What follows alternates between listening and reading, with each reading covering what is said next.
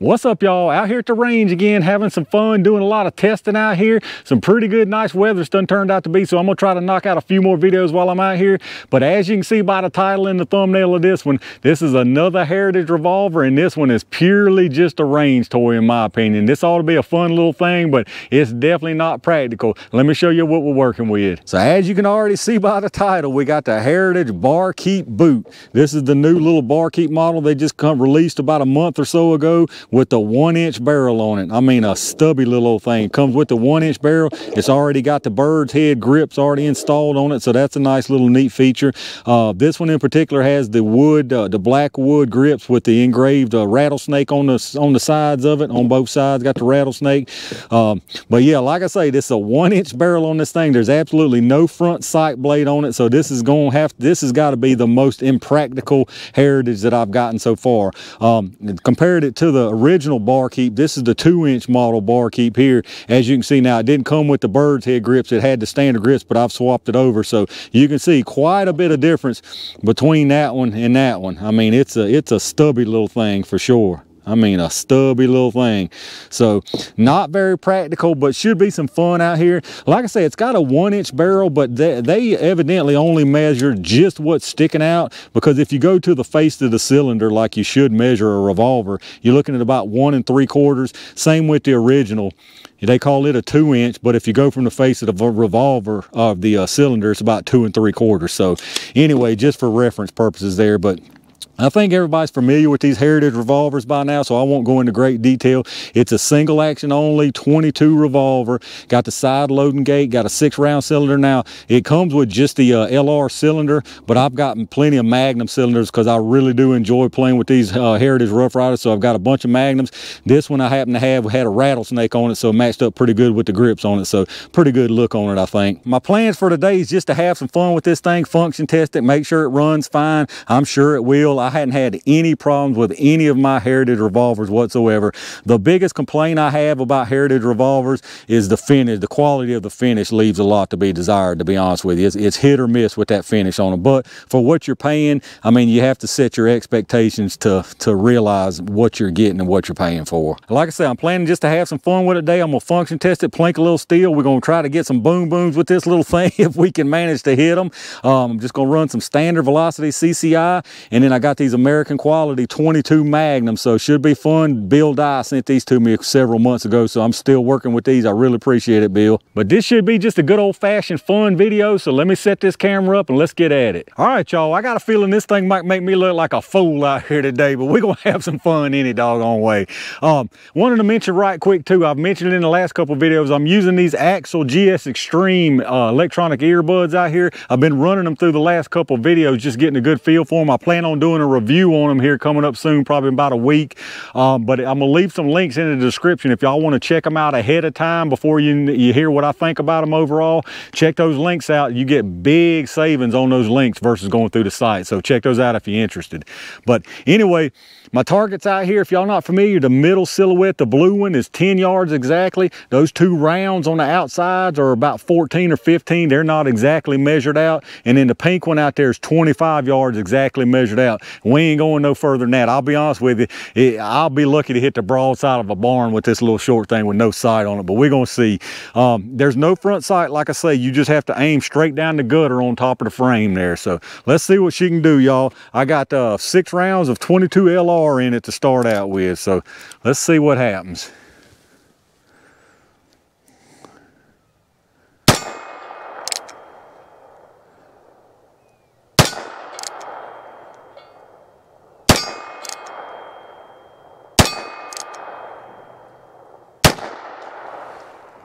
Is that 6? That was 6, I believe. All right, I can't tell what I'm hitting at. I'm gonna go down there and check it out real quick. All right, looks like the point of impact is pretty doggone high for where I feel like I'm aiming at, but it's like I say, it's this gutter sight that's definitely causing the issue there. I'm gonna see if I can work it down a little bit, figure out where I need to hold this thing.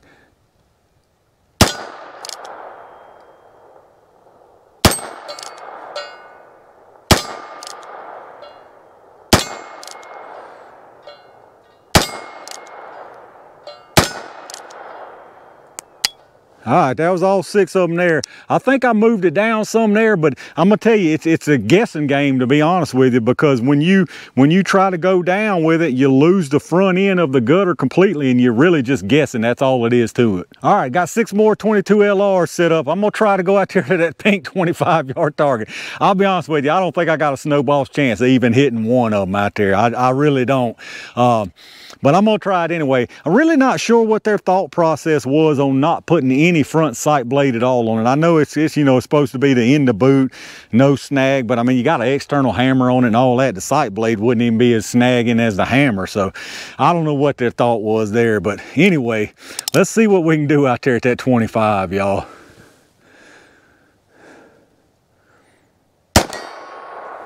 Well, look, I told a lie on myself. I hit that first one. That's probably just pure luck right there.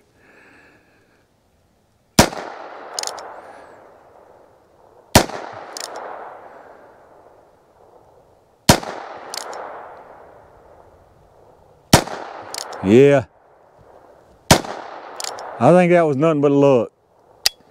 I think that was just pure dumb luck on that first one, to be honest with you. I'm a glutton for punishment, y'all. I got 6 more. I'm gonna try that 25 again. I think what happened is I just had to hold exactly right on that first shot, and the problem is with no front sight blade, you can't really replicate your hold, because like I say, once you tilt it down and that front that gutter disappears, you got no point of reference to come back to. So let's try it again, y'all. Let's see what we can do.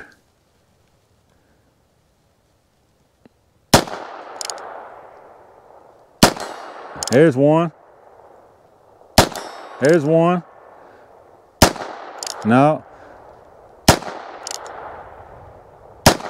No, that was it, wasn't it? Yeah, that was it.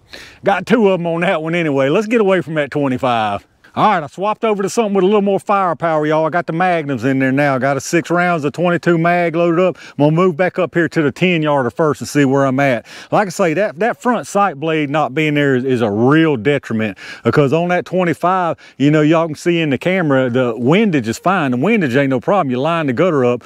But I think I was, on the first one that I hit, I was almost too high. On the second one, on the 2 shots I hit on that second group, I was almost too low because I was overcompensating. Because again, once you lose the front of that gutter, it's a guessing game. You lose it, and then you just trying to guess and feel like how much did you move it down the last time. But anyway, let's run these 22 mags through it, y'all. Let's try up here at the 10-yarder again.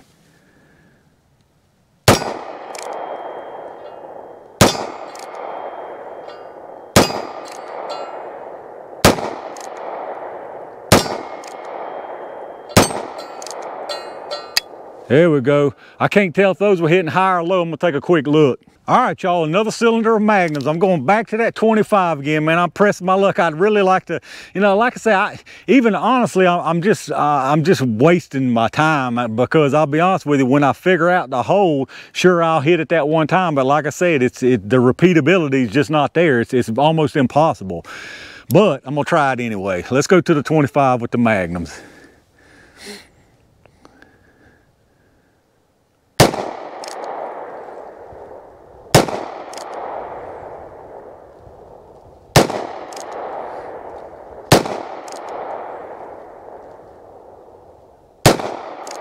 No. There we go. Yeah, I had to aim. Honestly, I felt like I was aiming about 6 inches below that pink silhouette out there on that pole to hit that one shot out there. That sun's gone down. This sun got chilly out here again. I had to throw my jacket and my other hat back on, get warm out here. This is nothing but just pure curiosity, y'all. It ain't really no point in this, but I'm curious to see what the speeds are. I'm gonna run this little boot and the 2-inch barkeep, see what the inch difference does. So I'm gonna do the LRs first out of it. So I'm pretty close, because luckily this thing's shooting high. If this was shooting low like it was out high out there, it ain't no way I'd be doing this. So hopefully I'll be all right with it being high like this. So let's see what we get. 774, 786, 763, 755, 763, and 773. Not really as bad as I thought it was going to be honest with you, out of a 1-inch barrel. Let's try the regular size barkeep. All right, the average on that little Barkeep boot was 769 feet per second, just in case y'all curious. But let's see what the regular Barkeep will do with the extra inch on it. Here we go, y'all. 830. 830 again. 826. 821. 797.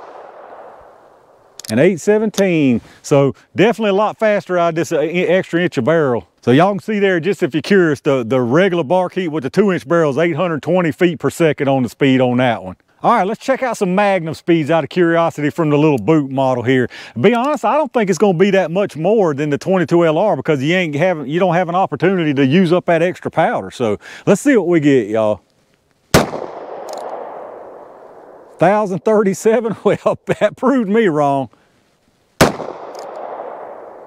911, 951, 1036, 1057, and 886. So a couple of those were a big difference, a couple of them not so much. So it's pretty interesting stuff anyway. All right, y'all, this might be an exercise in futility out here trying to get these booms, but I think I've pretty much figured out if I aim what I think is aiming at center, where it's gonna hit, and I hedged my bets a little bit. I've got 3 packs of booms out there, so if it does hit one of them, it should set all 3 off, and it's gonna be one heck of a show out here. So let's see what we can do, y'all. Wish me luck.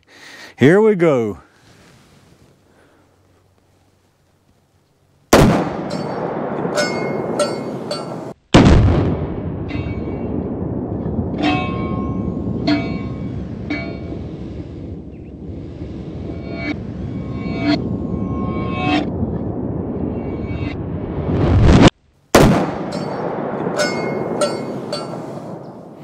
I guess you can't get no luckier than that.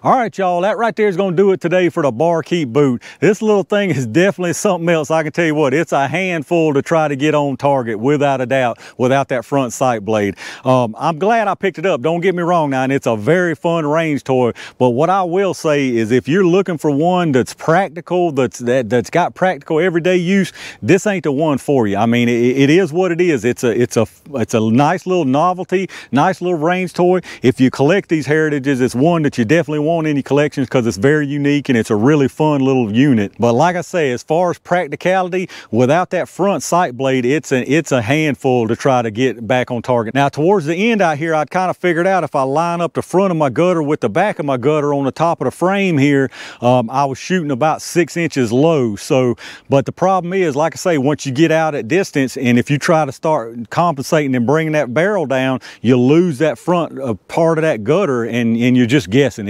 You're on a wing and a prayer out there, man. Like I say, because you might hit one, but reproducing that is almost impossible. It's just all luck. To be honest with you, what I'll probably do, one of the guys up at my RK is actually FFL and he does gunsmithing. I'll probably get him to drill and tap this barrel up here and put a little brass bead on it. I think that would really help this thing out. Personally, I think the decision to leave the sight blade off of this was a bad decision. It would be, I know what they were going for, you know, like just a ultra compact in the boot kind of thing, and for what it is, like I say, it's a nice little range toy, but it is not practical at all. But those of y'all out there who might have this thing already, I know a few of y'all do, let me know what y'all's thoughts are. I've kind of heard similar to what my feelings about it are, but leave me a comment down below. Let me know what y'all think about this thing and its lack of a front sight blade. But if y'all did enjoy the video, as always, make sure you reach down and hit that thumbs up. Make sure you subscribe to the channel, hit that bell notification icon so you can get notified when I upload these new videos. Check out my Amazon storefront affiliate link down in the description. Like I always ask you, if you shop through Amazon anyway, hit that link up first, go straight through Amazon like normal from there. Don't cost you anything extra, and anything you buy from Amazon after going through that link, I get a kickback from towards the channel, so I really appreciate that. Again, I've been trying out these GS Extremes from Axel, the Ear Pro. Really nice so far. I'm gonna do some further reviewing on them here in, you know, a little bit longer. I'm gonna give them a little longer to make sure the longevity on them's good, the durability's good. So So y'all be on the lookout for that. But if you want to check them out already, I'll leave some affiliate links down in the description of these and a few other models. If you use those links, if you're interested, you get a big saving on those links versus going straight to those sites. So check those out if you are interested. Appreciate all my Range Game members for hitting that join button, and every single person out there who supports the channel by hitting that thumbs up, by subscribing to the channel, and leave me some comments down below. Let me know what you think about this little barkeep boot. I had a lot of fun out here today. I'm coming out here in a few more days to do a big batch of jelly tests, so make sure y'all stay tuned for that stuff. And in the meantime, stay safe, stay prepared, and I'll see you soon.